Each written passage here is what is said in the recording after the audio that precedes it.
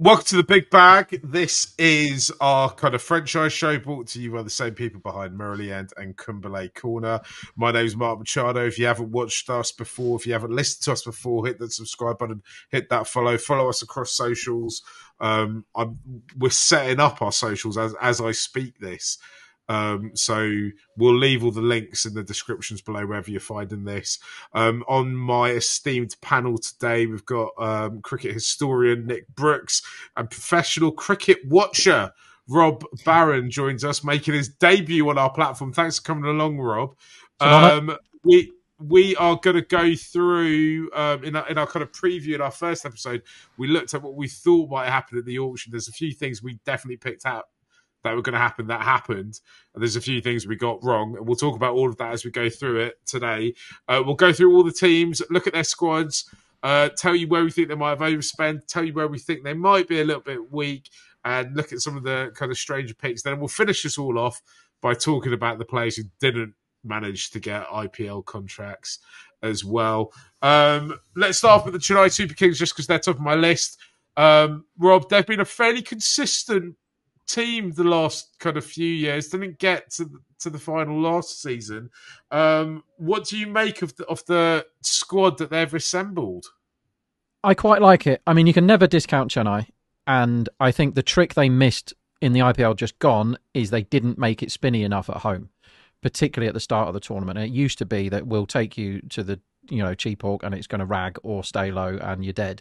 And that didn't happen. It was a road for the first few, and it cost them. They're not set up, and I would say still, after this auction, they're not set up to have a shootout with people on roads. But their thing is get you into the dirt and spin you to death. And when you've got Pathirana scooping up the wickets at the end, death-loading him, I think they're a very good side. They're not going to blow teams away and score the 260s that some teams are capable of, but they're consistent. And looking at the pickups, bearing in mind that Punjab bet the farm on Sam Curran last year, to get him for half of what, not even half, 20% of what he went for last time. I actually think, and I'm not a massive Sam Curran fan, but I actually think that's quite a good bit of business. Don't talk to me about Vijay Shankar because I've got to go to bed tonight. There are some names. I'm like, what are you doing there, Vijay Shankar? What are you doing there, Jamie Overton? But I think they're one of the smarter franchises historically. Like, they're not Punjab, are they? Just making, drawing names out of the hat. The Dhoni thing's really funny. I think Tripathi is a very good bit of business at 3.4 crore. I love his hyper intent. I think he's a straight swap for the old man Rahane, kind of trying to get him to whack it for 7 balls, and they probably went a year too long with Rahane. I think slotting him in at probably 3 with the very dependable Gaikwad Conway axis at the top, and like with the spinners and Pathra, and Noor Ahmed is someone they've spent a lot of cash on, but he has a very high ceiling. And if you're gonna, we'll talk about ridiculous buys in a bit, but if you're going to spend a lot of money, do it with someone with a high ceiling. And Noor is already good, but he could be unbelievable. And if pitches suit him, great. I mean, he's very one-dimensional. He's not going to win you games in the field, and he's not going to win you games with the bat. But he's a very good cricketer. I think they bought better than most and not the best. I think they were okay. Like they spent a lot of money retaining the guys like Jadeja and Ashwin. They're always going to be there or thereabouts. Some of the bench players, I mean, Khalil, I think, was quite a smart pickup as well. He's got plenty of experience. He gets you poles. He probably is fit for half the games. But players like Huda don't fill me with huge confidence. But they're going to be all right, Chennai. What do you guys reckon? I was surprised that they retained Conway and Ratchin. Not because I have any beef against either of those two players. I think they're absolutely fantastic. But I just thought that they might have thought maybe want to refresh this. Maybe not as convinced about Ratchin as a T20 player at this moment as the kind of money that they were going to have to lay out to keep him would be. And I thought they might have wanted to change things up with Conway. I think getting Ashwin was a masterstroke from them. I mean, in the IPL, we're still not, and I made this point last time around, but we're still not in a position, or in the IPL, actually, I rephrase this, very few players are associated with particular teams. I mean, you've got this in CSK with Dhoni. You just think Chennai, right? And obviously, we'll talk about this at some point. With Mumbai, you think Tendulkar, right? And Ashwin, you might. He's played for a few teams now, but you definitely associate him with Chennai. So I think, kind of for the brand, it might not be a bad thing. As well as the fact that he's an incredible cricketer as well. I do think, though, the picks of Curran and Overton, from a kind of South Asian perspective, from a Sri Lanka fan's perspective, you look at those picks and they feel quite frustrating, don't they, Nick? Yeah, I've got to say I'm not a huge Sammy Curran fan, but I can see the value of him at 2.4 crore. I think that some of these pickups like Tripathi for 3.4, Rachin for 4, Nathan Ellis for 2, I think they've done really good business on the whole. And as Rob said, if you get Dusty Chepauk wickets and you've got 12 overs of Noor, Ashwin, Jadeja plus Patirana at the back end, they're in pretty good shape, I think. I think they did well to stay out of the sort of hurricane that was going on day one, and they've bought pretty shrewdly. I think you can see a decent 11 taking shape here. Shall we move on to RCB? Obviously, they've kept Virat. They've brought Phil Salt in. They've got Hazelwood as well. I'm not particularly convinced about Hazelwood in kind of India in T20, but maybe I'm totally wrong. Rob, you're giving me a look there. I had an argument with Jared Kimber earlier about Hazelwood, and shock of all shocks, he went with the Aussie, but I think they overpaid for him. Way. I think that's he's a huge fan. I think he's got a long home summer of Test cricket to get through before this, and he's knocking on a bit. He can't offer you anything with bat or in the field, and I don't rate his death bowling. He is really dependable. I think in the age of impact subs, he's the sort of guy that you can just try and bowl through as many of his overs as you can at the start, and then off you go, Josh, thanks. But Bangalore have made a long and consistent habit of doing daft things at the auction, and they love overpaying. So I'm not shocked that they overpaid for him. They have quite a fun middle order. I think Jitesh was expensive. I don't know why they've spent 6 odd crore on Krunal, who is going down. I'd like to see. I think Bethel might be a good bit of business. He could be unbelievable. We don't know. We've seen glimpses so far. He's probably going to be one of the best fielders in the tournament. So just keep subbing him on for cart horses like Padikkal or whoever. The middle order is really fun. Virat was great in the IPL just gone. He got the most runs, didn't he? Salt is a good... Like the openers look very solid. I don't like Padikkal as a T20 player. He's stanked the place out. He's never shown that he's going to smash it. He's never shown a fifth gear. But the middle order, like Jitesh, Livingston and Patidar, that is a lot of fun. They're going to win some games. But again, I think going back to overpaying, Bhuvi at 10.75 crore, that is very toppy. Like that's the most he could have possibly expected to take home. He's an old man, and he was a great IPL bowler 6 or 7 years ago, and he's not somebody that you're going to get a full season out of. I'd be very surprised. The bowling, there's nobody that you throw the ball to in the RCB squad and you think gun. Thashara won't play enough. You know how much I love Thashara. He's the one. I think 1.6 is mega cheap for him if he's the same price as Romario Shepherd that can't bowl. I think he's a steady bit of business, Thashara, but they need to find a way of getting him in the team. And when you've got Tim David, Phil Salt, Livingston and Hazelwood, how does he get in the team? I assume you pick him over Hazelwood would be my gut. What's your thoughts on this thing? I don't think they'll do that, having paid 12.5 crore for Hazelwood. I really like a lot of what they've done, but it's the same question with RCB is where's the death bowling at? Who are you going to turn to bowl at the death and isn't going to get carted? I see if Bhuvi's the guy, I see him getting carted. I see Hazelwood getting carted. We know Tushara loves to bowl 3 in the power play. But that middle order, as Rob said, coming off a Kohli-Salt opening partnership and Livingston, Jitesh, David/Bethel, Krunal, I really like that. I love the buy of Bethel at 2.6 crore. I think that Ngidi they picked up late for a crore, who's a decent backup who can do bits with his slower balls. I think they look better than they did last year. Should we move on to Sunrisers? They, from a Sri Lanka perspective, they had quite a auction. They brought Kamindu Mendes in, they brought Brydon Cast, they brought Ishan Malinga in. Brydon Cast isn't Sri Lankan, but he was on my list. When I looked at it, he's from Durham, I believe. They're just trying to kind of fix the issues that they did well for them last year on the team that basically did well for them last year, right, Rob? Yeah. Their main issue last time was that they didn't have any spinners that were any good. And they haven't solved that because they spent money on Chahar. I think, again, Zampa is a guy that at 2.4 is cheap. How do you get him into the side? I think they should probably find a way of getting him in the side. But Travis Head and Klassen are absolute bankers. Cummins obviously is as well. I think you can find a way to get him in the side. If you can get Zampa in the side, maybe he plays on the spinnier decks. That's fine. I think Rahul Chahar would be on my list of bad purchases for 3.2. That's a lot for somebody who has declined every year that I've watched him.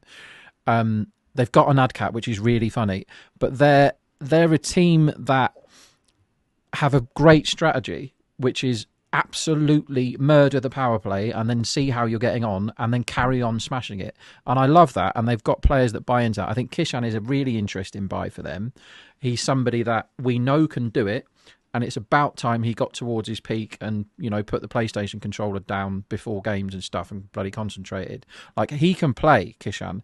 And some of those starts that Abhishek and Head give SRH, to say to Kishan, go on, just mow everything in that arc that you've got. Just let's see your follow through.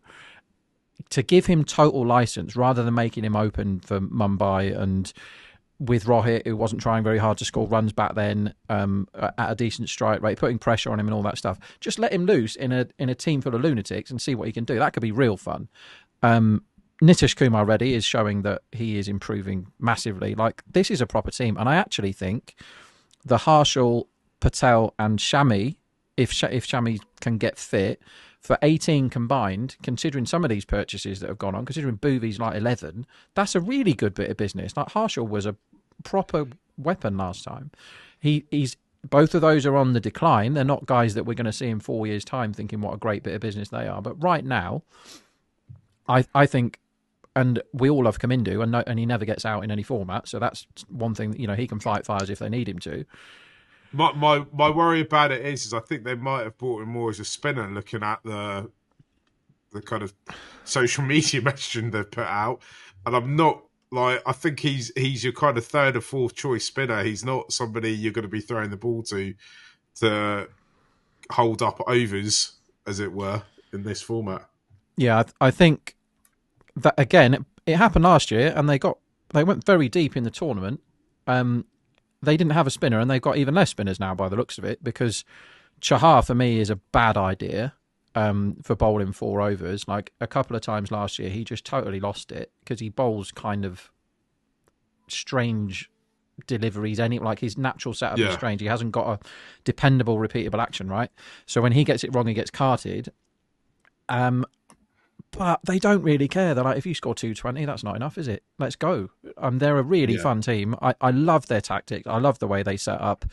But I disagree with the policy of we don't need any spinners, because it's very hard to win the IPL without a spinner. It really is. And unless they play Zampa every time, which really, if Kamindu doesn't play, you can play Zampa nearly every game with Klassen, Head and Cummins as the other 3.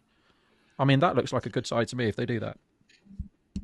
Yeah, I'm interested to see if Kamindu or like which of the two they go with. It might be a horses for courses. It might be a case of if they think their batters are in good form, then you probably don't need to have Kamindu in there and bring in a more specialist spinner. What's your thoughts on this squad, Nick? Yeah, I mean, it's probably the most exciting top 4 in the league, isn't it? Head, Abhishek, Kishan, Klassen.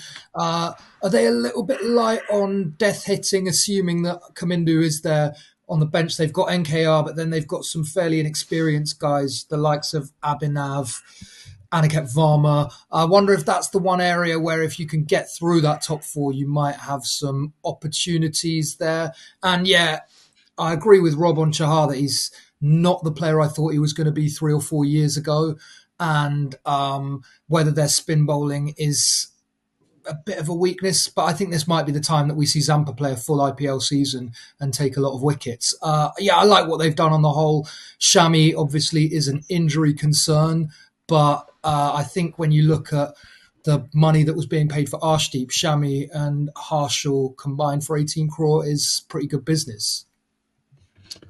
Just before we move on, we should have a word about Ishamalinga because he's I think the third or fourth Sri Lankan player who's now been selected for the IPL before his debut for Sri Lanka. He's kind of had quite a impressive kind of 6 to 9 months leading into this. He's kind of almost, it feels like, come out of nowhere to be actually somebody who a lot of Sri Lanka fans are really excited about, and now he's got to got himself the big bag in the IPL.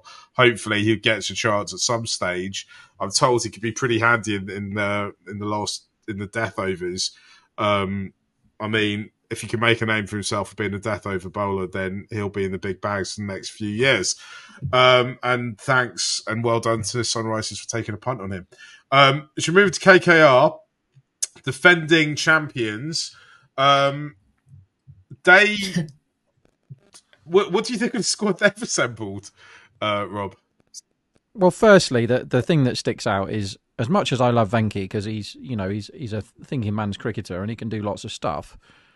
What was he? 23.75. I mean, that's ridiculous. Yeah, 23.75. That is ridiculous. That's the worst buy in IPL history, I reckon. That's double what he's worth. Is basically it. That he went for twice as much as he should have done, and you can say he's multifaceted, but his bowling is largely crap. And what I like about him is he can take on many roles with the bat, and he's not selfish or anything. Like, he seems like an absolute lad. But does that get you an extra 10 crore for being a great guy? Don't know. He's really clever. Ashwin's really clever. I don't get it. I don't know why he's gone for so much. Like, I know he's Indian, and that probably doubles your standard price compared to an overseas player for obvious reasons. But I think they probably played twice as much for him as they should have done. However, they've still got that Rinku, Russell, Ramandeep carnage at the back end. There's no way that Narayan can bat how he batted last season. I still don't understand how that happened. I watched every single innings and I have no idea how he scored any runs, let alone 400 or whatever it was. I cannot work that out. The Norkia is not Norkia. I think he went cheaper than I thought he would go for, but I think the cat is a bit out the bag now. Like, he's not the guy that turned up 3 or 4 years ago. Since injuries, he can be just a bowling machine on easy mode a lot of the time now. And on some of the roads that we see, he is going to get murdered. So I would rather have Spencer Johnson, who I think has a higher ceiling right now. Aurora, yeah, fine. But Chakravarthi is getting better and better. Like, he's a banker nowadays. And it was only the start of the last IPL where they were saying he might not even get in the side. Like, he's a proper gun now. They're going to win a lot of games. They're really fun. You can pick holes in it, though. If you go, like, are these good buys? People like Moeen at 2, Gurbaz at 2. Like, Gurbaz is a fine. Like, Rovman Powell, pretty good, 1.5. To have him sat on your bench, that's a lot of experience, and he can take spinners apart in the middle. The interesting one for me was that they got Umran Malik really cheap. And for a guy that can bowl 94 miles an hour, 0.75, we were all on the bandwagon of giving him a bit of a hard time when he turned up and just went for 12 and over every time he bowled in the power play. But the guy can bowl 94 miles an hour. If they can get hold of him, he's still quite young. If somebody can get hold of him in that setup and turn him into a weapon, I think that is a great gamble at 0.75. So I don't know where Rahane fits in. If he does, Raghavanshi is not the full ticket right now, but the death hitting is outrageous. Once again, it's a side that you look down and you go, where's the death bowling coming from? Because Andre Russell isn't the answer. Like, he keeps telling everybody that he's not the answer for death bowling because he keeps going for 12 and over, but he keeps getting picked for teams and bowling death. So I don't understand that one either. Yeah, where's the death bowling in that setup? Can't see it. Harshit Rana is going to have to do a lot of heavy lifting, I think. When you see this squad, right, and you can see it in there's a few other squads that will come to that feel like this as well. I'm really surprised at this point in the IPL's life that the owners haven't done away with the auction, because it just feels like they've spent a whole lot of cash early on a player they've desperately wanted, massively overpaid for, and then they're suddenly scrambling about at the back end, having to fill their squad up with players that are, I'm not saying they're bad cricketers. I love Murali, but he probably wasn't high up on their list of players that they thought they wanted to bring in. But as exciting as the auction could be at points, you kind of feel if there was a trading system, it might be more beneficial for the teams. I like.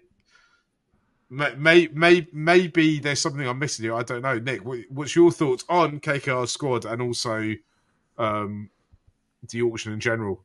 Nothing biggie. Yeah, over there. I absolutely love the drama of the auction, but it's hard to kind of deny the fact that there's an amateurishness about it, right? Like Venki going for 23 crore. I understand the market dynamics mean Indian players are in demand because every team's got to have 7 of them. But where would you rank him if you were going to power rank batters in the IPL? Where would Venkatesh? I don't think he'd be in anyone's top 20. And for a team to spank, I don't know what, almost 20% of their budget on him is really strange. I don't see KKR doing as much as they did last year. As Rob said, Narayan had a freak year. I can't see him doing that again. QDK is probably his opening partner, has been cool for a couple of seasons.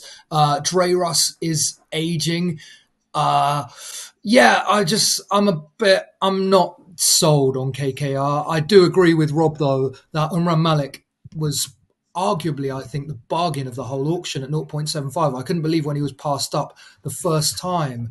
And, I mean, you think, it's a couple of years ago that he was tearing up in those middle overs at Sunrisers, and I think that we could still see that again from him. Shall we move on to Punjab Kings? Under the guidance of Ricky Ponting, they've decided to spend their money on 5 Australian players. They've gone for like a full rebuild. What's your kind of take on what you think they have put together here, Rob? Madness. It was madness last time, and it's more madness. I feel a bit sorry for. Well, no, I don't feel sorry for Ricky Ponting because he's one of the great cricketing minds. But if IPL stuff is his legacy, then he has to be considered an idiot because what was going on at Delhi last time. Delhi ended up with quite a good team by accident last IPL. The stuff that they just bought loads of old injured people at the auction, and then when they had to send them all home, they ended up with Fraser McGurk, who went on a heater for a few games, and they actually looked all right. But that was a shame. I'm not having it that Ponting's making any of these decisions because, again, ludicrous overpayments going on for players that you just wouldn't necessarily want in your... Like, Shreyas here, fine. Like, he's good at cricket, but is he worth more than all the others? The answer is definitely no, because he doesn't get in India's best T20 side, for example. So how the hell is he 27 crore? That's bananas cash. On the flip side, I think Maxwell's mega cheap at 4.2. And why weren't people... I know he had a shocker last year, but with Glenn Maxwell, that can happen, right? Maxwell is one of those people. He's also produced some of the greatest innings of all time in white ball cricket. So, and he can bowl, and he's a gun in the field. Maxwell at 4.2 is as good a buy nearly as Ear at 27 is bad. So maybe that cancels out, but then they just go, well, if you're Australian, we're buying you. I think Shashank, keeping hold of him, good idea.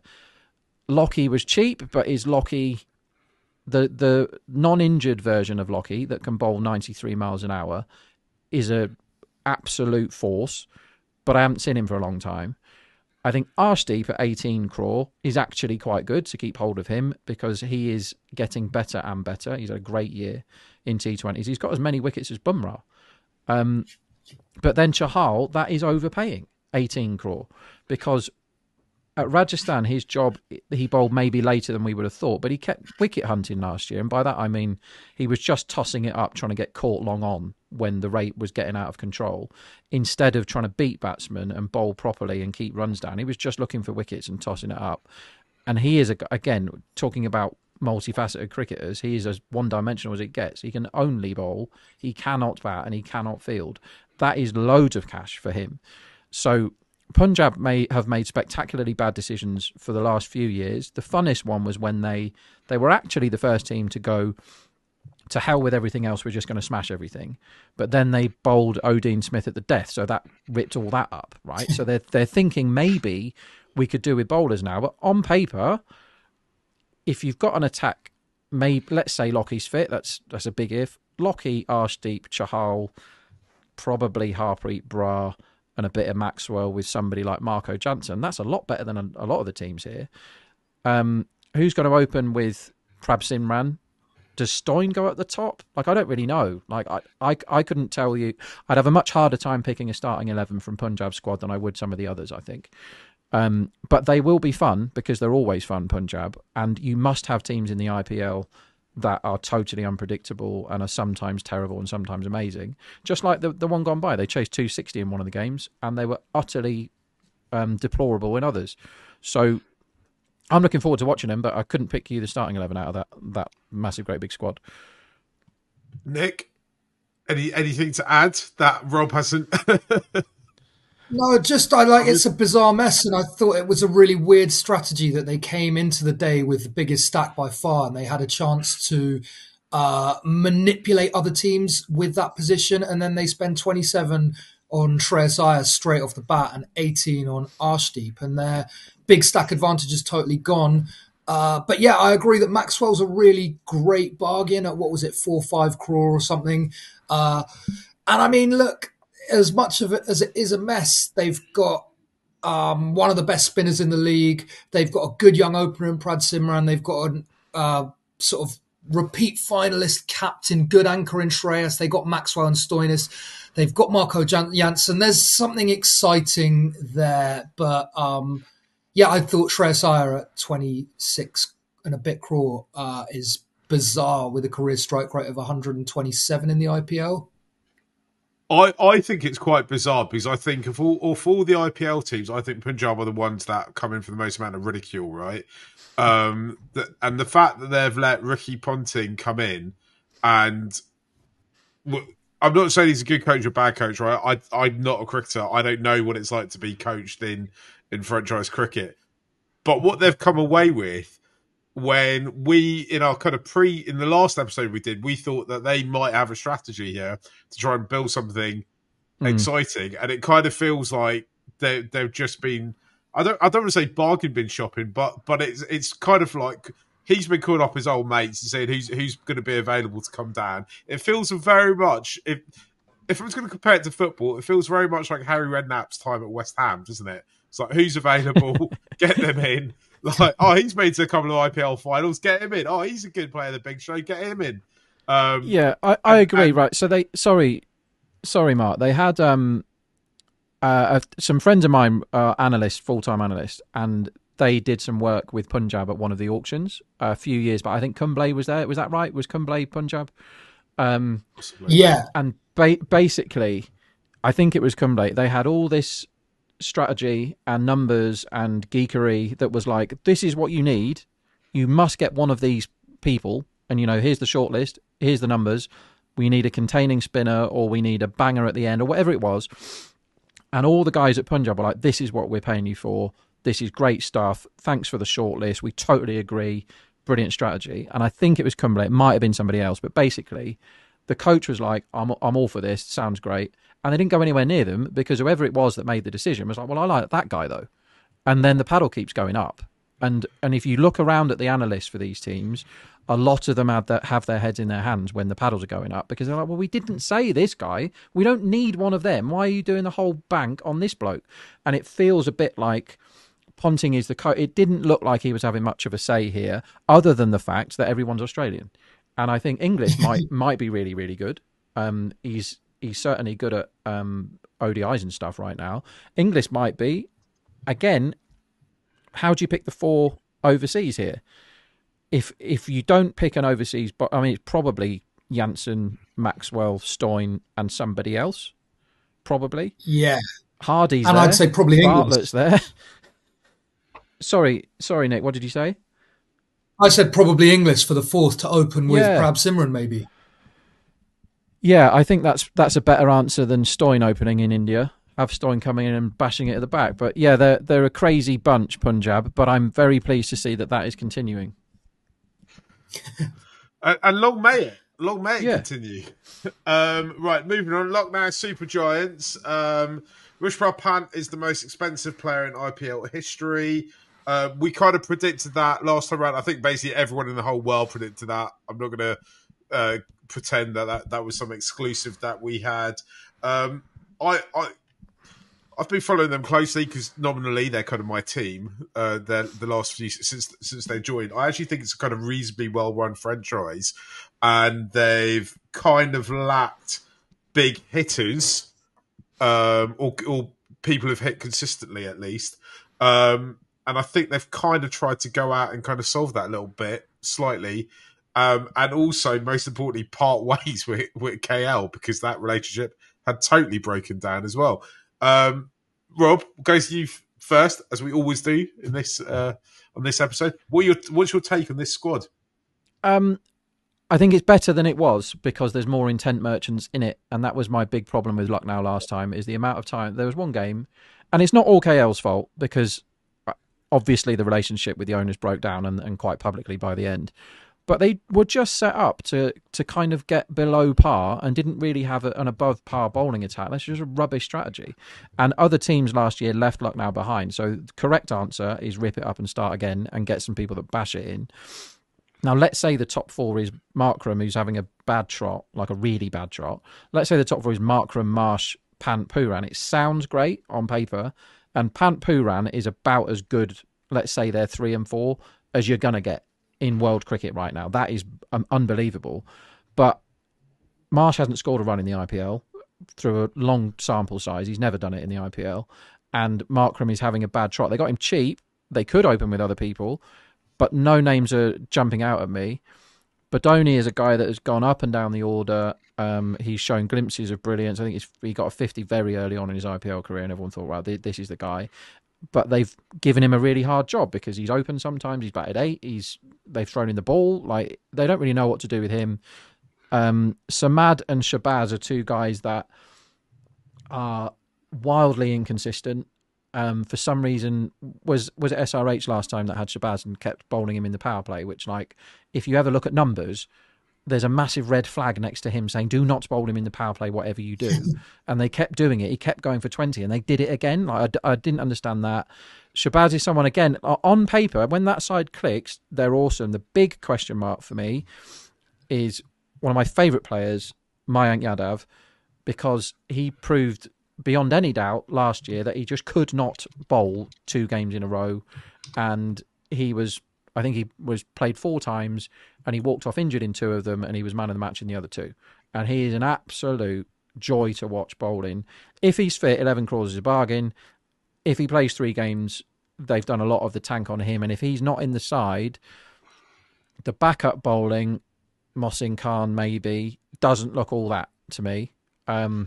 I think they're much better now. But when on paper, if they can get Markram and Marsh in some kind of form, that top 4's lights out. And then Miller, long pedigree in the tournament. I didn't think he was expensive at 7.5, considering some of the numbers we've been talking about today. I don't see them winning the IPL, but I don't think they're anywhere near as bad as they were last time. I kind of feel, I don't know what you think, Nick, if their middle order can find form, then I like to think that maybe they might get into the business end of it. Nick? I don't know, man. I hate Marsh and Miller as an opening pairing. And, this time last year, last March, Marsh was dropped pretty quickly by Delhi. I wonder if we see Pant at the top of the order for them, because it also breaks up the sort of back-to-back left-handers in Pant and Pooran. But yeah, 3.4 crore for Mitchell Marsh here was the standout bad buy for me. Give me Prithvi Shaw at 75 lakh any day of the week over that. Where is he? Where is Prithvi? He's not. He didn't get a team. He's yeah. I think that's bizarre. I think he's got more upside than Venkatesh Iyer. I've nailed my flag to the Prithvi Shaw mask many a time though, so I'll leave it there. But yeah, Avesh Khan, a decent bit of business. If Mayank Yadav can stay fit, they look drastically different. But I don't love the look of this team, and I think they're relying a lot on Nicky Poran to do wonderful things for them to be anywhere approaching really good. I'm hopeful as a nominal fan. I say that there's about 5 teams I pretend to support. Should we move on to Delhi Capitals? This is another team that kind of muddled their way through a bit last season. I think the key thing is here is they held on to a player me and Rob affectionately call Fraggle Rock. And I want to say, have they brought in the new captain with KL? Like, who's going to captain this side? Rob, what's your take on this squad? And Good. how far can they go? Good. Yeah. That's my summary. Thanks for asking the question. Goodbye. No, I think when you see some of the ludicrous cash that has been spread around here, it was only 3 years ago that KL was top run scorer in the IPL at a strike rate of 130. Like, the guy can play. There's no question about that. If his directive is to just hold up an end, he can do that, but it looks crap and everyone gets on his case. Those days are over. You don't need somebody that scores at strike rate 110 and doesn't kick on at the end. It used to be that the version of KL that was 40 or 40 could end up getting 80 or 55. It used to be that guy. I think at 14 crore, he's half a Shreyas Iyer. That is a good bit of business. What they do with him, I don't know. But in this side here, when you have got Fraggle McGurkin at the other end, you need someone that can at least, stay in for an over or two, because whilst he was unbelievable when he came in, because all the old men went home injured last time, there's no way that guy can do it every time for a 14 match season in the like whatever you call it, the starting games or the normal season. 14 games is too many times for someone like Fraser McGurk to come off 14 in a row. He's going to fail a lot. He's found international cricket very hard. I don't know if he's the guy, but he's an unbelievable watch. But Stubbs, maybe the most improved bat in world cricket in the last 18 months. He's up there. Like, Stubbs went from someone who I thought was a bit of a flat track bully to being really good at lots of different formats and lots of different batting positions. I think Stubbs is great, and 10 crore for him, pretty good. Harry Brook he's got 100 in T20s, but I remember his season for Hobart Hurricanes, and he was awful. And he was largely awful in T20s. And he's somebody that you see him smashing the ball everywhere in a test match, and you think, won't he be great at T20s? And maybe he will, but so far he isn't. He's not the guy. So whilst I've said they were good and then bashed a lot of their players, I think they have their bowling attack looks rounded, sensible. They've got loads of experience on the bench, which I think is quite a good thing. Like, they've got people like Faf, Chamira, surely Karen Nair's just there to talk to people, Mohit Sharma. Like, these guys can help a squad along the way in a long tournament. And Natarajan, Mukesh Kumar, Kuldeep's a total gun, Axar and Stark, like, that's an actual bowling attack, right? They've got all the bases covered there. That's a proper bowling attack. Whether you get the Mitchell Stark that played the whole season last time or the one that played in the playoffs, because they were two totally different players, is an interesting question. Everyone seems to love Rizvi, but they got him quite cheap. And my favourite player in the whole of the Delhi setup, despite loving Fraggle, is Ashutosh. And I thought that he was cheap too. Do you know what I mean? I thought he was cheap. 3.8. Ashutosh is bargain of the whole thing for me, Rob. Yeah. I love Ashutosh. Right? He's Smashatosh. He is super fun. He can get 24 off 4, and he genuinely can. And there aren't many people that can do that. And he is one that can. He's got a lot of batting ahead of him, and he's going to get the license to go, right, show us what you can do. He's a total gun. I absolutely love him. I think he's a brilliant buy. Nick?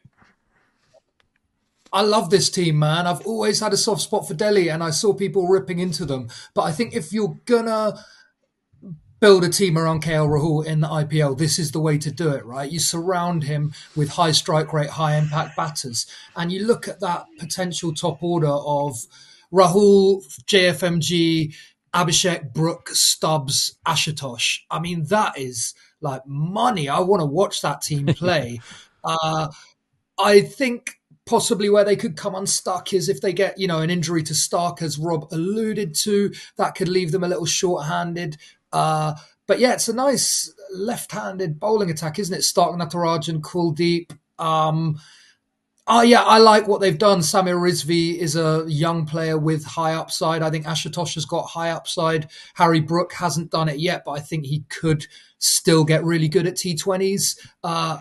I love this team, and I was skeptical about KL's stock coming into the auction, but I think when you see the two Ayers and Pant for well north of 20, KL at whatever he was, 14, looks like a stone cold bargain to me. I think this is the team you two have been most enthusiastic about thus far. And I saw quite a lot of people online slagging them off.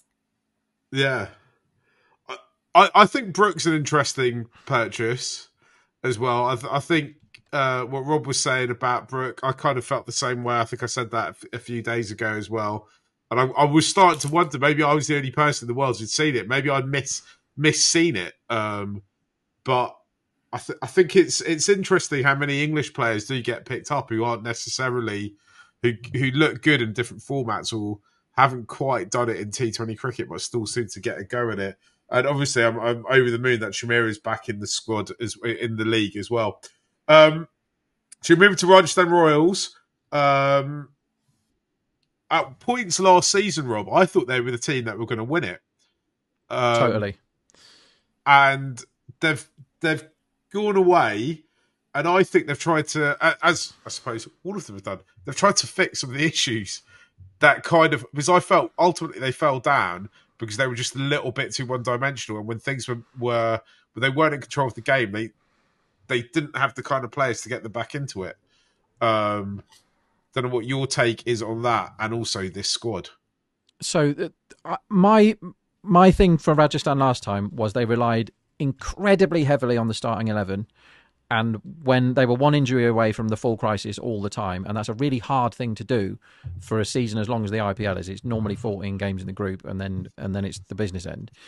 I don't massively think they've solved that. I think players like Kartikeya is a great buy for 0.3. That's nothing. Faruqi pretty cheap for 2 crore. Like he's a very good opening bowler these days, Faruqi. And I think in terms of, like, I've always had Rajasthan, and I go back to the first IPL, as a thinking team. I think they've lost their best thinking player, which is Ashwin, because Ashwin can do the firefighting thing where you've lost a few wickets. He protects, he elongates your batting order by coming up the order and going, okay, I'll just get 15 off 15 and we'll see where we are. And then he tries to hit everything for 6. Like, he was a great player for Rajasthan. So going back to Chennai is interesting for him. I think, again, on paper, some of the buys they've got are unbelievably good. Hasaranga is an obvious one. For some reason, he's not rated as an IPL guy. He's not done anything in the IPL yet, but he's not been given a long enough go. Hasaranga at 5.25 is nothing. I'm quite against, I love Jofra Archer, but he's not the Hobart Hurricanes Jofra Archer, going like Harry Brook probably won't be the Hobart Hurricanes Harry Brook, but Jofra Archer is about half an Archer right now. If they can get a 75% Archer, then he's a great buy. I think Deshpande is a wonderful bit of business. He's turned his extreme volatility of getting loads of wickets and always going for loads of runs. He's changed that right down now. He can be quite dependable, Deshpande, and he gets poles. He was 6.5 for an Indian, 28? Great buy. Sandeep, to retain him for 4 is wonderful. That is a cracking bit of business. Theekshana 4.4. Theekshana, say it quietly, he can bat a little bit now as well. Like he can actually swing the bat around. I'm not going to talk about that too much, but he can bowl in multiple phases, Theekshana. He's 4.4 and he'll play as well. And on paper, once again, though, the starting 11 is great. Mafaka is probably there for the ride, but the thing we have to talk about, I mean, Jaiswal and Sampson, just quietly, that is an opening partnership. Because Sampson has done the thing recently that we were always hoping that one day he would do, and has stopped scoring pretty 30s where you think he's the best player ever and then getting out. He's actually turning them into international hundreds. He's gone like duck 100 or whatever it was, but he's shown that he's got the big one in him, and that's massive for them. I think Jaiswal had a season off in terms of his undoubted ability last season. Hetmeyer's again got to do all the heavy lifting as your death hitter. Parag is a 2 good games a season guy. They need to get more out of him, but they got more out of him last time. But they signed a 13-year-old child for 100,000 quid. What the hell is going on here, right? They talk about the IPL as much as you want, but you cannot miss the fact that happened, right? He's a 13-year-old child, has gone for 100,000 quid. And yes, he scored, I think it was against Australia, a 58-ball ton. Yeah. At under 19 level, at the age of 13, that is sick. And he's got a 100, and he's done well. He's actually played first-class cricket and he's 13 years of age, right? So maybe he's Sachin too. We don't know. He might be. But what is that doing for him? What is that doing for the franchise? What is that doing for people that are sat there? What's Jofra going to do around the 13-year-old kid? Like, it's a bit weird for me. I can't quite wrap my head around it. What do you guys reckon about the 13-year-old being actually signed for actual cash? He's not the Arjun Tendulkar, Nepo award, like he has to play because his dad's a coach. It's none of that. He's being picked on pure cricketing ability at the age of 13 for 108,000 UK pounds. Nick, you can go first on this. It's super bizarre, and I agree that the dressing room dynamic is something that is like going to be really strange. One thing I would say is I did watch highlights of his knock against Australia under-19s ahead of the auction, and he was smoking everybody for 6, and he looks like a big unit. So without wanting to cast shade on the young man, I'd like to see a birth certificate, and I wonder if this is a buy that they've got, I don't know, locking him up, and that could he be good? Could he be ready 2 years down the line? But it would look certainly like for now, Mafaka and Vaibhav are along for the ride, and they've spent, I think, combined 2.6 crore on them, which is not inconsiderable amount. So yeah, that's a bit strange. I love the double pickup of Deeks and Hasaranga for 10 crore between them. I think that's really good business. But I was surprised by the Dhruv Jurel retention, less so by Hetmeyer and Parag, but I thought they were both slightly overpaid. And I do still think that if you can get Jaiswal and Sampson early with, who have they got, Rana, Parag, Jurel, Hetmeyer, it looks a long way towards getting 200 if you're kind of 15 for 2, say, with those top 2 gone. So yeah, I wonder about that middle order. Personally, for me, if I was involved in this side, I would not want a 13-year-old anywhere around a full-grown men's team. Yeah, it's odd. The thing I will say as well, which I think makes it even odder, is that celebrity works is much more intense in South Asia, in India, not necessarily all of South Asia, but in India, than it is in almost the rest of the world. And I just can't imagine what that kid is waking up to every morning, being called the next Sachin, being sold for 100k in the IPL, like money that, let's be brutal here, most people around him, most people in the world can't have any kind of concept of, and he's just waking up one morning and someone's decided to give him that to play cricket. I'm not saying he doesn't deserve it, but I'm also saying that there's a kind of duty of care situation here that I have no idea who the people are around him. Maybe they are looking after him well, who knows, but it's a weird situation. In general, if I was going into the auction, I just wouldn't pay any consideration. And maybe I'm wrong in this, because maybe he might start but end up in the top scorer in the league. But I just wouldn't pay any consideration to developing players. We've seen that just be an absolute disaster for Mumbai Indians the last few seasons. Trying these kind of long punts, as it were. But I can't see what the incentive is for these teams to do such things. So yeah, I think it's surprising. Anyway, surely there's no way he plays a game. Surely there's no way he plays a game this year, right? Can't see it. Well, if they storm off and end up in 1 or 2 with 2 or 3 kind of regular season games to go, then you never know. They might try and throw him on. I can't see it happening, but I couldn't see him getting a contract, and he's got a contract. So yeah. And they don't have a huge amount of depth in their batting. If you look at their bench batting, it's Shubham Dubey, him, Yeah, that's it. All-rounder I haven't heard of, Yudhvir Singh. So, yeah, who knows? Yeah. It's totally bizarre. Gujarat Titans. Josh Butler has been picked up by them. Their retention: Shubman Gill, Sai Sudarshan. What do you make of this squad, Rob? Very similar, isn't it? I think obviously Butler, great signing. Gill and Butler. There's a lot of good opening partnerships, but Gill and Butler's another really good one, isn't it?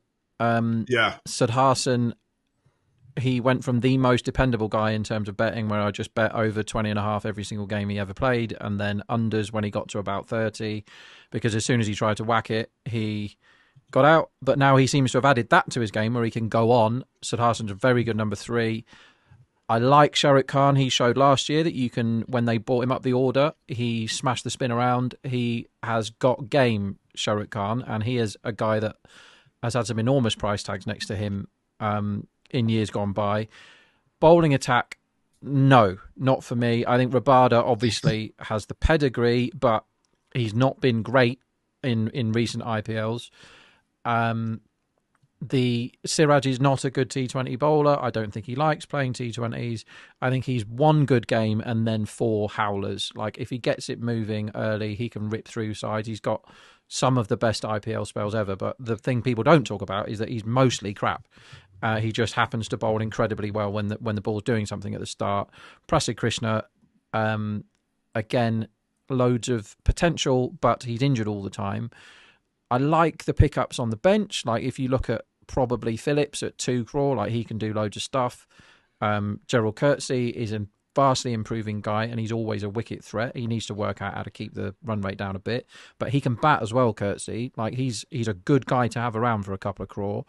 I think their bench strength is stronger than others. They've got a couple of old funny people in, which I always like. Ishant Sharma's still somehow getting paid money to play in the IPL. And they were like, last time he actually did all right.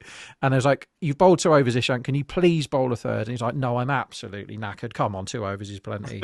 Sub me back off again. I don't fancy it. I think I'm a bit, I don't see where the firepower is in the middle and at the back. If Shahrukh is up the order, which worked last year when they finally decided to do that with him, then who is it? Is it Rutherford? Like, Tawati is what is he? 1 game in 10 where he gets the most ludicrous win over the line. Maybe 1 in 50. Well, 1 a season, isn't he, Tawati? He's not a dependable guy. He loves doing things that are impossible. He's like, Tawati, we need 19 and over now. At what point do you think that the run rate is unattainable? He's like, not yet. Just let me nudge it around for a bit more and I'll get 28 off the last. Don't worry about it, lads. Like, it's incredible that he plays every game in the IPL ever, that guy. They've got Rashid Khan, though, so that's fine. Like, Rashid Khan and Rabada is pretty scary, isn't it? If you can get Rabada going.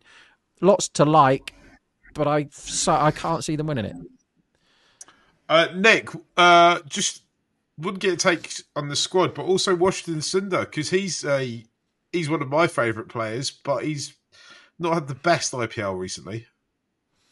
No, he hasn't had the best IPL at all, and I don't think he played a lot last year, did he, for Sunrisers? He hasn't been consistent with ball or bat. I think Sai Kishore at 2 crore was a really good pickup from them. And as Rob said, Butler, Gill, Sudarshan, that's potentially the best top 3 in the league. You've got guys who are going to bat along there.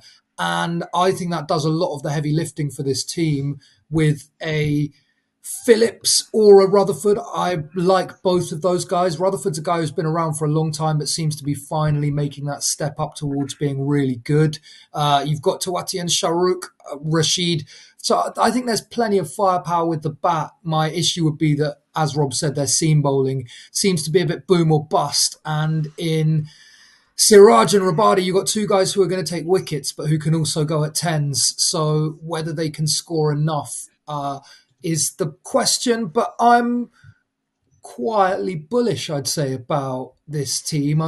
I like them, and Gujarat always seem to do well, don't they? They seem to be better than the sum of their parts. With it's Solanki and Nera, isn't it? That's Gujarat. I get the 2 new franchises confused. But yeah, I quite like it. I think on one of the Cricket 8 podcasts at the back end of the last season of IPL, me and Jared had a big tear up about Sai Sudarshan. We had a tear up about a few players, actually. Because I don't think Jared's not a fan, is he, Rob? You would have been in the room when this was happening. So yeah, he loved his, from a betting point of view, like we say, we just backed over for his runs every time and he always got them. But he hated the fact that he couldn't kick on. He didn't have even a fourth gear, let alone a fifth. But he, towards the back end of the season, he got 100, didn't he, at the end, or 95 or something? Yeah. He looked like the guy, and I think he's a guy that should be coming into his prime right now, Sudarshan. He's been around a while, but I think he's a very good number 3. He can also, if you need someone to fight a fire when there's wickets falling and just bat a bit of time, which occasionally you need in a T20, he's going out of the game. He's as good as you're going to get at doing that, at just keeping the scoreboard ticking over and not losing his wicket. I think very good cricketer, Sudarshan.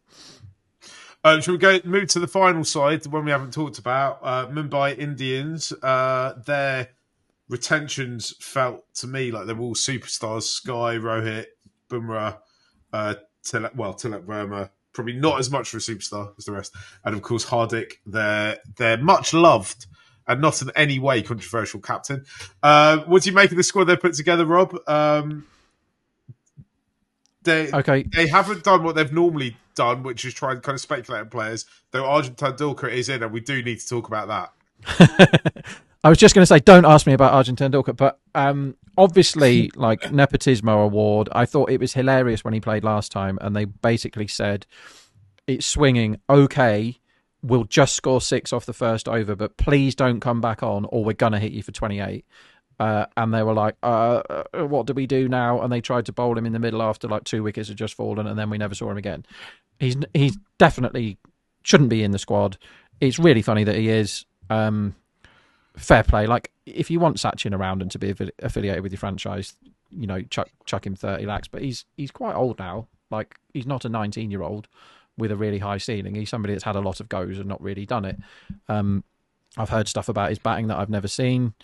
It's funny. Mumbai do crazy things, but Bumrah is so much better than any other bowler in the world. It's a cheat code. If you've got Bumrah, you've kind of got 3 bowlers, because he's all phases. He keeps the run down and he gets poles. Like, he's a freak. He's so good at cricket. He's the first, I would say, that is like we've ever had that is comfortably the best at what he does in all 3 formats. He is so good at cricket. And having that guy in your team means you cannot write them off. From a betting point of view, the market always absolutely loves Mumbai. They will probably go off favourites for this IPL. And on paper, when you read the names out that you just read out, Mark, the retention guys, you're like, well, of course, Hardik, Sky, Tilak, Rohit, Bumrah, like the totally mate. Bolt is a expensive pickup, but you know he's really good at bowling in the power play. And that means that they might not have to bowl so much Jasprit up front, because he sometimes had to bowl 2 overs in the power play, and that's a lot for him to bowl. So it's no longer Bumrah being the best bowler in the team by a million miles and everyone else is going for 14 and over. They've actually got Trent Boult to do some power play bowling as well. I think they probably overpay, but that's fine. Deepak Chahar is a definite overpayment for somebody that is an injury nightmare. But some good experience on the bench. Like, again, injury nightmare, but Reece Topley, if you do get 2 games out of him in the season, 0.75 crores, perfectly acceptable price to pay. He's a good bowler, Reece Topley. He just can't stay fit. And Santner's fine, IPL in certain conditions, decent guy to have around. Huge question marks. Will Jacks, don't know. Like, his knock when Kohli was laughing at the other end last season was as good as you're going to see for hitting at the end of an innings, but he looked like he was going to get out every single ball for the first 25 balls that he faced against spin, and then he just went utterly mental. We know that Jacks can do it, but Jacks hasn't done it for a while now. He's not scored any runs for England for a while. Rohit, a bit creaky now. I loved the fact that he changed from the boring low-intent Rohit to the high-intent Rohit last year, and that's what they need him to do. He's getting way too much cash for what he does, but fine. And Sky's one of the best players in T20 history. Namandir, they paid a lot for. He showed glimpses last season of a lot of like 200 strike rate 20s. They're going to be a force, but they're going to be overrated. Like, again, you look at the spin and you go, what are they going to do? Are they going to spin anybody out? What is Khan Sharma going to play? Like, where's the spin attack here for Mumbai? But they probably go, don't care, look at all the bats. Look how fun it is. And we've got Hardik who can turn it on, turn it on in the World Cup final, didn't he? They're going to be wildly overrated, but they're still really good. And any team, even if you've just got 10, farmers turning up in their dungarees that's got Jasprit Bumrah in their team, is going to be perfectly capable of taking wickets at important times. And that's how you win T20 matches. Nick, they've had a difficult few seasons, but Mahela's back in the kind of head coach's chair, and they've not done that thing that they've been doing for the last few seasons where they've bought totally speculative buys here. It looks like they've actually thought about what the 11's going to look like and who's going to perform in what roles. Maybe not necessarily so much in spin, but have they got enough here to win it? I think I tentatively quite like what they've got. I mean, look, when you've got Tilak Varma and Surya Kumar Yadav in the middle order together, that's a really good start. And when you pair that with Jasprit Bumrah, that's great. Trent Bolt, I agree with Rob, slight overpay considering that he's 35, but he's a power play beast. At least he will be for this season. How good he's going to be moving forward, we don't know. I think that Will Jacks and Namandir as high striking, big variance kind of guys are well suited with Varma and Sky in this team. People seem to be really high on Ala Ghazanfar, the young Afghan spinner. So whether he could be a sort of future star is something interesting to watch out for. Something that struck me was that they don't have a lot of keeping in this squad. I think they've got a choice between Ryan Rickleton, who has done really well in the SAT20, but it's not the IPL, and whether you want him as one of your 4 overseas, or Robin Minns. So I don't know quite what they'll do there. And I had another point that I was going to make, but it's completely gone out of my head. Ghazanfar's a very interesting one, Nick. I wanted to talk about him because 4.8 crore is a hell of a lot. How old is he? 18? Might have just turned 19. 18, yeah. And he got, I watched it, he got a very good 6 for against Bangladesh in an ODI, but they did kind of work him out quite quick. He got 2 for a few in the second, and he got none for in the third. So he's a sort of guy that, you might throw him on, and because no one's seen him before, he could be extremely successful in 1 or 2 games. We've seen lots of spinners do that. And he did get a 30 or 15 with the bat or something, so there's probably something there as well. And Afghanistan do have a habit of churning out teenagers that are unbelievably good at spinning the ball. Maybe he's awesome, but 4.8 crore is the absolute top whack, isn't it? That's how much was he expecting to get? He probably expecting unsold. Teams were sniffing around him last year, but 4.8 crore is loads of cash for him. And again, last year Mumbai decided that we're not going to have any spinners and we don't care. Maybe he plays a few. You can because they've got such gun Indian bats. Maybe they can afford to use up an overseas slot on him. That's a really interesting one. I forgot about him, so thanks for bringing him up. And I've remembered my point. Go on, Nick. No, sorry, my point that I lost was they've also bought an overseas player who I've never heard of in Bevan John Jacob. Bevan. Yeah, so he's a Kiwi. Yeah, do you know anything about Bevan, Rob? Yeah, a bit, yeah. If you'd have said to me, I mean, I looked at the list of all the people available because I'm, there's something wrong with my head. But I looked at all the list and I don't remember seeing his name. If you'd have laid me 100 to 1 that he gets signed by an IPL team, I wouldn't have backed it. He is a guy that bats about 6 in the Kiwi domestic. The only one, Canterbury, isn't it? The only one I think I might have watched him once. His numbers, which I'm looking at now, don't jump off the page compared to some people that they could have signed for nothing as overseas. He bats 5, 6, 7, and he got a 36 off 13. Great. 19 off 11. Great. 42 off 20. Great. And nothing else. And that's a season in the whatever the Georgie Pie Super Mega Smash is called in New Zealand now, Yeah. that ain't real cricket, right? That is not real cricket. And for anybody that had him on their IPL bingo card, congratulations, you win the Star Prize. Well done. Bevan Jacobs is a big surprise for me. I don't know. Maybe he's awesome. I think I've watched him bat once. It's a very funny signing. But yeah, hats off to Mumbai for the most random name I think that could have been picked in this tournament. I started on Mumbai kind of bit saying that they hadn't made speculative punts, but we end it with actually they totally have. Though I was going to say Gazanfar he did some bits in the LPL, didn't he? He was. But was he playing in the LPL this year? The one that we weren't able to watch because they weren't showing it. Yeah, the one that we had to watch through weird streams and use NordVPN and stuff, which don't sponsor us, but if they want to, we'll take their money to watch. Yeah, he was doing bits in that. So I do think with all of this stuff, and we've talked about this on Murali end for quite a while now, is that it's good to see that there is a kind of path to the IPL. If you go and do it in other franchise leagues and kind of get a bit of consistency and can show what you're doing, then you can find your way to this league. Though obviously Bevan's an absolute kind of left field pick here, isn't it? Guys, should we leave it there for today? Thanks for joining us, Rob. Hopefully you'll come back on soon. Maybe we might end up talking a bit of Big Bash with you at some point. Maybe we could do it in the middle of the night while one of the games is on and you're having to watch it. I don't know if you stay up and watch them still. And thanks for coming on. If you just finding us with a big bag, give us a follow, give us a like, tell all your friends about us, leave us your comments. Who do you think is the best buy of the IPL, and which team do you think is going to win it, looking at the work that's been done. Before we go, who's your guys' buy of the auction? Buy of the auction?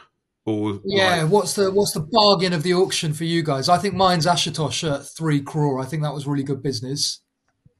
I'm going to back my boy Tushara. I can't remember how much he went for, but whatever it wasn't Tushara enough. 5, I think he was. Yeah.